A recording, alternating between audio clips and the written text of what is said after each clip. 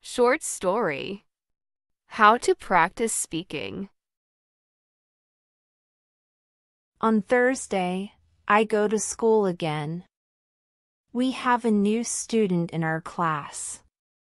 Her name is Monica and she is from Italy. At the beginning of the lesson, my teacher asks her how her life is. My teacher knows Monica from 1 year ago when she went to her class. That was a class for beginners and it was only for 2 weeks during summer holiday. When Monica speaks, her English is beautiful.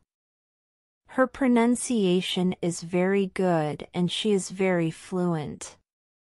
My teacher is very happy and she asks Monica, "Where did you learn English so well? You speak very fluently. What school did you go to?" Monica replies, "I didn't go to any school. I learned English at home. I used the advice and techniques which you taught us last summer. I did a lot of reading, shadowing, and thinking aloud. I tried to think more in English than in Italian. This is how I improved my English. The 2 weeks I spent last summer at your class helped me a lot. You showed me the way. I knew exactly how to work on my English every day. That's why I wanted to go to your class again because 1 year ago, I was a beginner and now I can speak English. I want to learn from you again." My teacher is very happy when she hears these words. She thanks Monica for sharing her experience. It is all very interesting for me. I already know about the importance of reading. I also know the shadowing technique. However, Monica also speaks about thinking aloud. I don't know what it is.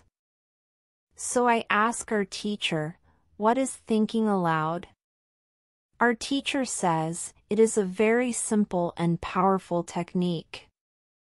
You have to have a strong motivation to learn English if you want to benefit from this technique. It is also good to know that for some people this technique is a little bit crazy. However, when you start to think aloud, your English can improve very fast. I say, I have a strong motivation. I don't care if the technique is crazy. If it helps, I want to learn it. Can you teach us this technique? Okay, it is actually very simple. You usually think in your native language all day every day. It is normal. Now, you can start to think in English instead of your native language. And when you start thinking in English, then you can think aloud. It means that you actually say aloud what you think. It is all. I say, it looks very simple. You said that it is a powerful technique. Why is it powerful? Our teacher says, maybe you can ask Monica. She has used this technique for a year. Maybe she can tell us what she has found out about this technique. Then our teacher asks Monica if she is willing to speak about her experience with thinking aloud. It is no problem for Monica.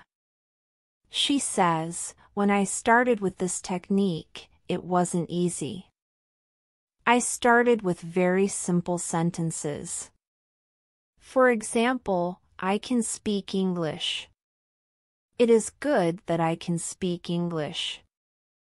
I want to be better. I need to practice every day. I don't know many words. But I can use these words well. I can express my ideas with these words. I can do this. This is great. The sentences were really simple. I realized that sentences that I thought in Italian were long and complicated. I wasn't able to say in English exactly what I was saying in Italian. I had to find a simpler form. To think in simple English was the hardest part. But after some time, it was okay for me. It was normal for me to think in English.